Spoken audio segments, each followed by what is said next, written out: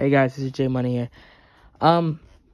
I recently rewatched the Bears Seahawks video, and I just want to say, like, I probably might have not put as much emphasis on it as I should have, but that Justin Fields DJ Moore catch, that was beautiful, okay?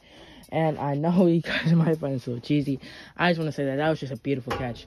And the fact that Justin Fields on the run, while running, was able to toss that ball up there, run on the spot, drop it right in the basket, and DJ Moore catching it, getting the knees down in bounds and falling out of bounds. I mean, that was a crazy play, nonetheless, for them to actually score, get a field goal up and score to win the game against the Seahawks. I just want to say, wow. I mean, I was not expecting that from any way possible. It was a crazy game. Great job to the Chicago Bears.